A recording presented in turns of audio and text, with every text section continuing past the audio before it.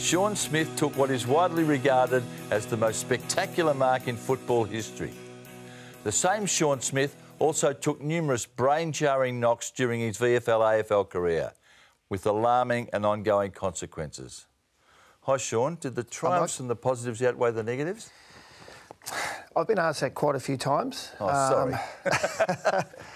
I guess in some regards you go, yeah, the damage done now. You go, well, was it worth it? But in some regards it is worth it. You know, it was part of my life. It sort of shaped who I am and had some great fun along the way as well. But obviously the ongoing problems is you know, something you'd probably go, well, mate, was it worth it or not? And those ongoing problems are to do with concussion and the effect on your brain? Yeah, pretty much, yeah.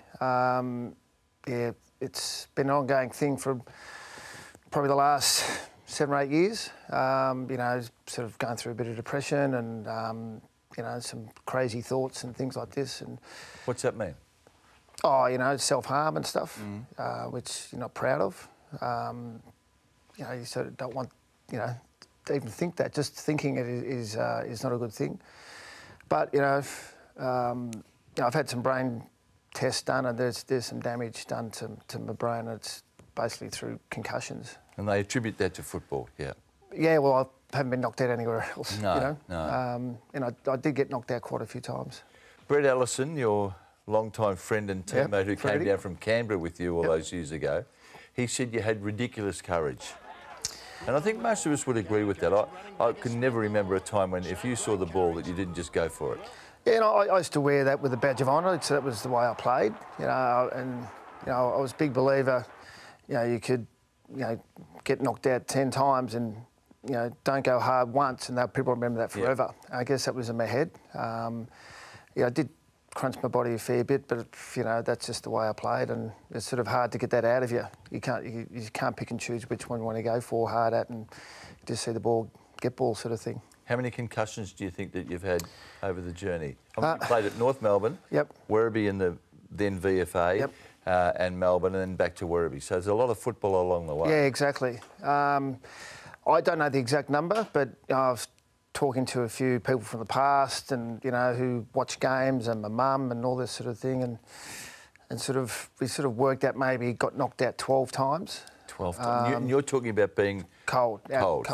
Yeah. And then probably another 20, 30 concussions, maybe more on top of that, subconcussive ones. So there could be more. I don't know. You don't sort of keep tally of those things. And I guess a concussion sort of affects your memory anyway. A few of your mates say that they think that your personality has changed along the way. Is that fair? Yeah, it has. The hardest, the biggest eye-opener for me on that, people said that. I said, no, I haven't. But New Year's, I was up there. My dad passed away last year and I spent a fair bit of time in Canberra with Mum, just looking after her. And Mum had actually said, you've changed. I've noticed in the last 5 years you've actually changed. And when your mum says that, she knows you're the best. And that's when the rules sort of a bit of a, you sort of go, wow, yeah, maybe there's something wrong here, you know, which is not good. How deep was the depression? Oh, pretty bad, yeah. I had a crack at a few pills to try and sort of make the pain go away. The pain, you're talking about physical pain or the just the mental pain? Just mental, just had enough, you know, it's just not a good place to be. Yeah, and I know a good friend of mine, Wayne Swice, has obviously been through that as well, and he's a great advocate for mental health, you know, issues and stuff, and does a fantastic job. And, you know, I spoke to Swatter quite a few times about it, and, you know, you just get good friends around you and, you know, and some good medication as well. Is that self-medication or under the no, under strict doctor's medication. I'll probably take that for quite a long time now. I don't know. I really don't know. I might have to take it the rest of my life. I don't know. We'll see how that goes down the track. But, you know, yeah, it's not a good place to be. And it's sort of up, one time you're up, then you're down and up and down a fair bit. And yeah, last year I actually thought I was going nuts. Last year, yeah. Just the way you think, and I know it's really hard to put your. I couldn't put an answer to it, but I said I had some through a good mate of mine, Peter Jess, obviously, Yep. he's running the case for the concussion, and Alan Pearce did some testing on me, and yeah, there's some definite brain damage there. So it's... What does going nuts mean? I think I know, if we're talking in a public bar, I know what you meant, but what did it mean to you? Just angry. Like, Yeah. you know, I'm a really easy-going guy, and you know, I'm pretty laid back, and sometimes people think I should be, you know, a bit more enthused, but I'm actually just really calm and collected most of the time. But just getting angry at the drop of a hat, and you know, and just having these silly thoughts and just of hatred, and I don't know, it's Hatred directed at whom? just anything that was in your way, or sometimes it's hard to describe, Mike, and just thinking, this isn't me. What am I doing? You know, staying in bed for 3 days. Really? You Literally staying in bed for 3 days? 3 days. Yep. Did you fear then what might come of you? I mean, you're obviously in charge of your own destiny, but were you worried about what course you may take from there? Oh, yeah, that's it. It's always worry about that, and just think, I've got to get out of bed. I've got to get out of bed, and then sometimes it's a really hard thing to do. That's at the worst. So your North mates will find that hard to believe. Those that haven't seen you recently, Yeah. all of them have said to me that you are warm, positive, happy-go-lucky bloke. 100%. And I still am that. Don't get me wrong. I'm not walking around like an angry human being the whole time. It's just, especially when stress is involved, and you know, I just don't seem to have the patience anymore. Are you angry that you played football? No, I'm not. No, I'm not. It was, you know, it's just the way it is. You know, it's just, some people get lucky, some people do 5 knees, you know, and it's just, I'd never hurt a knee. I never had a reco on my knee. So I guess it's just the way it is. You can't sort of have regrets, I guess, in that regards, because you can't go back. So, I want to know how you felt when you saw Shaun Higgins playing for one of your old clubs, North Melbourne, after that heavy hit he took against Hawthorn. Yep. He's back playing 2 weeks later. Yep. And playing very well. But I know your view about this is that a concussion case should lead to at least a 4-week break. I just think I don't know. I'm not a doctor, and you know, people are going to say that. You know, you know what you're talking about, but I just reckon if you get, like, that was such a big hit. It was like he had a neck problem as well, and he had obviously facial With with his lip, yeah. with his lid open and stuff. So it was a decent hit. And to play 2 weeks later, I just think your brain can't repair itself well enough, I don't reckon. And if he was to get another hit that game, things could go wrong for him, you know. Just have a look at Liam Picken at the Doggies. Yeah. You know, he's in a bit of trouble because he played through some concussions last year, and it does long-term damage.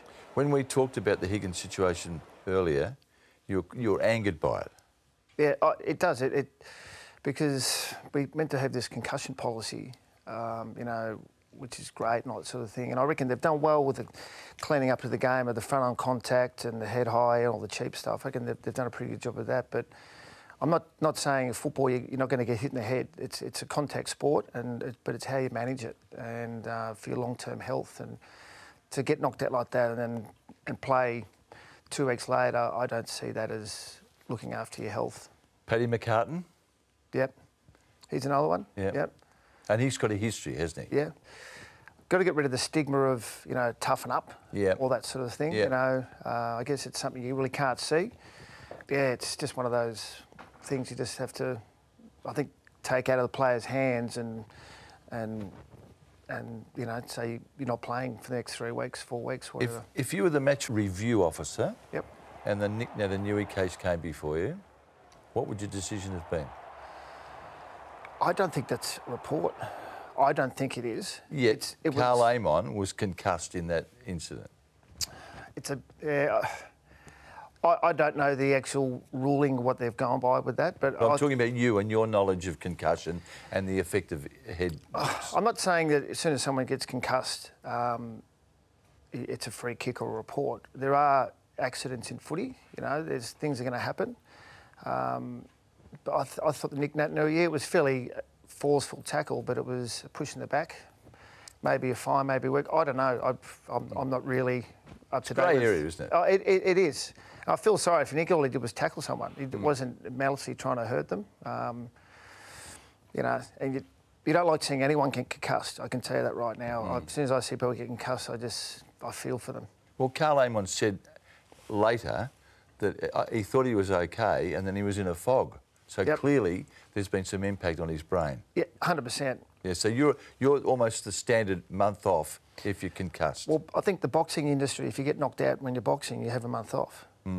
Why is that? Yeah. You know, you know, obviously they're right on top of that sort of thing. You've got a boy playing football at Melbourne. I do, yes. How do you feel about him playing at AFL level with the risks involved? You should ask his mother that, really. She's horrified him playing football because he was playing basketball at the Geelong Supercats in the Seaball League, which is a high standard, and he was a good basketballer. But Joel just wanted to play footy, so I can't stop the son playing football. Were you pleased when he said he wanted to play footy? I had mixed emotions in some regards, because I think he was destined for a good basketball career. But yeah, if it makes him happy, I'm happy. Yeah, and he went to Melbourne, obviously, which made it a lot easier for me, because obviously they're a great club and I'm ex-player and stuff. So yeah, it's yeah. But I mean, I love watching him play, because he's a good athlete and it's good watching him run around. But yeah, he's got a bit of father in him, hasn't he? What, injury? Yes, he gets injured quite easily. But round one last year, did he take that big chest mark and then wrecked his shoulder? Yeah, exactly as I said. He's got me in me. He got injured in the first 20 minutes of his first game. People reckon he runs like me, but in fast forward, he's got me covered for speed and athleticism. He's a good athlete. Did you need to convince his mother to allow him to play? No, not really, no, because Joel just wanted to do it, and as I said, if he wants to do it, we can't stop him. What about your daughter Amy? She's a pretty good sports person too. Yeah, she's a good basketballer. It's funny, Amy was thinking about playing football, because I was coaching at the St Kilda Sharks in the Women's League, and on the way into the game, Joel's first game, we're talking about it, and Amy goes, yeah, I might come down to training and have a run around. And of course, Joel goes down the first 20 minutes, and we're in the rooms, and his mum walks up and goes, there's no way Amy's playing football at all. No way at all. And I go, yeah, fair enough. And she meant that? And she meant that. Yeah. She said it with such passion. Yeah. Well, you're now an assistant coach at Richmond. Yep. In the AFLW.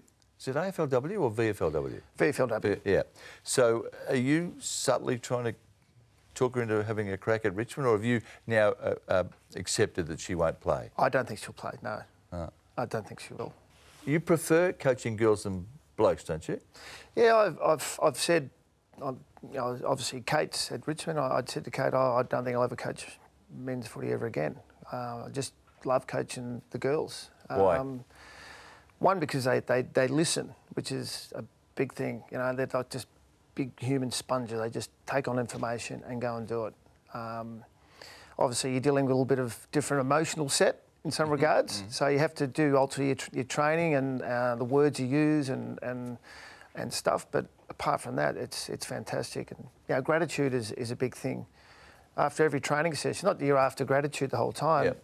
All of them go, thanks for taking training, thanks for doing this, thanks for doing that. You're going, well, you know, thanks for bringing the water out to the trainers. You know, it's just go, wow, that's pretty special. Given your sensitivity to the concussion issue, do you have to try to educate them about how they attack the footy? Yep, we've had a couple of one concussion at training, just an accident, and she wanted to play. And good thing about the doctors, Beck, the doctor there, she's basically in the same boat as me. She just said, no, you're not training, you're not playing for this amount of time, and she had some time off, which was great. Would you impose yourself on those discussions if you thought that someone had been seriously hurt and was going to come back? Definitely, and play? I'd put my two bobs in, because they know where I've come from in that regards, and I guess it's one thing reading a textbook and doing all studies, but I've lived it, unfortunately. But yeah, so it's not now. It's 10, 15 years, 20 years down the track that Yes, so I was just going to ask you about that. Do you fear that there's going to be sort of an outbreak of concussion cases in the next generation? You know, we're aware of you, Greg Williams, Johnny Platten, John Barnes. The names have become familiar, and now Liam Picken and Paddy McCartan. Yep. It seems to be the thin edge of the wedge, and there's a wave coming. There's a lot of guys who I know who are just you know, the good thing about what's happened, us coming out about this sort of stuff, is that it started a conversation, you know, and I've talked to many people, you know, ex-players that I've played with North, hadn't seen for years, and I say, how you going? Oh, I'm struggling, you know, and I've had to be on some heavy medication to stop their mood swings and stuff like that, and these guys got knocked out a fair bit. So, yeah, there's be a lot out there, and it'd probably be worse at local level, because they don't get they get lesser care than they do in the AFL.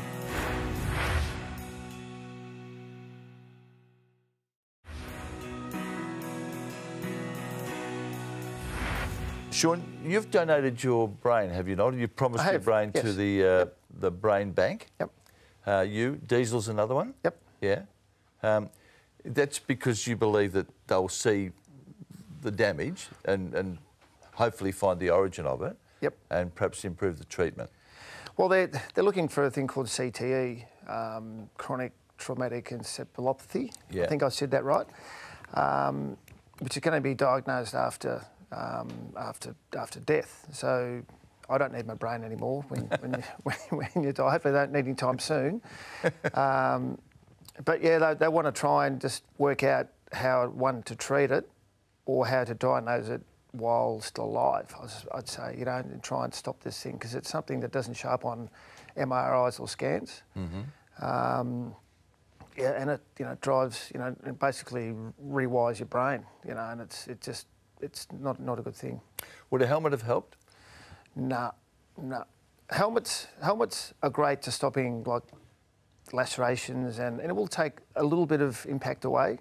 But if you get hit hard enough, there's still inertia going through your brain, and your brain rattles inside your head, and the fluid that's in, and really, it's not going to really help that much. What was the worst of the many heavy knocks you took to the head? You had a big one in Canberra, didn't you? I had one in Canberra, yeah. One in Canberra. It was a pre-season game against the Swans, and I just went across to Shepherd, and I won't say who it was, but obviously it elbowed me straight in the side of the neck, and lights went out. And yeah, they actually thought I might have broken my neck that day because it was so swollen. But I was crook for a long time. I remember being in the showers after that game. I'd never felt so crook in my whole life. And yeah, and I know you said you won't tell me who it was. It's just the footballer's code, isn't it? Because you're entitled to resent that, aren't you? Oh yeah, I mean, I've seen this player in the past. Afterwards, and we sort of joke about it, and he regrets what he did. But I don't want to sit there and tell him, you know, who it is. So that's fine. Okay. We should talk about, you weren't a bad footballer actually before all this stuff befell you. 109 games with North and Melbourne. Yep. Your best year was at Melbourne, wasn't it? 1995. 95, yeah. Yeah. You 51 goals that year. Yeah. Yeah, how, I don't know. Gary Lyon wouldn't have liked that, would he? Playing alongside Gaz. Yep. And using him as the stepladder in that famous mark. Yes. Yeah, I guess he's pretty sick of that, I think, old Gaz. Yeah. How high off the ground do you reckon you were? Got any idea? Well, Gaz is 6'4". 6'3", yeah. 6'3", and my feet were on his shoulders. Well, there you go, mate. There. Now, the amazing thing about, after I came to terms with the fact that you'd done that, then the next thing I remember was Gary rubbing the back of his scone. Yeah, he wasn't overly happy, I don't think. Ah. Have you ever been higher than that? Allegedly at Werribee. I played at Werribee in 94 the year before. Yep. And a game against Box Hill, I took one, which allegedly is on video. I haven't seen it, but yeah, it was a pretty good one. And you haven't seen it? I haven't seen it, no. Have you sought it? Have you? I've tried to, but there's been a few guys that have had the tape, but whether it exists, I don't know. Maybe it might be a bit of a folklore, I don't know. So do you believe that was, you went higher that day? Well, I felt like I did. Really? Yeah. Where did that come from? Just this natural ability to jump? That's all? I guess there's a natural ability to jump, but also you've got to have the timing and the see ball and run and get it, as opposed to trying to jump, thinking about it. You just do it naturally. And I guess I learned to take marks. Mum had this jasmine vine against the fence. Yep. And I'd throw this little footy and I'd take speckies on top of this jasmine vine and fall on the ground going, oh, mark of the year, and all that sort of stuff. And by the end of winter, the jasmine would be absolutely wrecked, and then it'd grow better over summer and repeat the process all over again. Do you reckon you can teach yourself to jump, do you?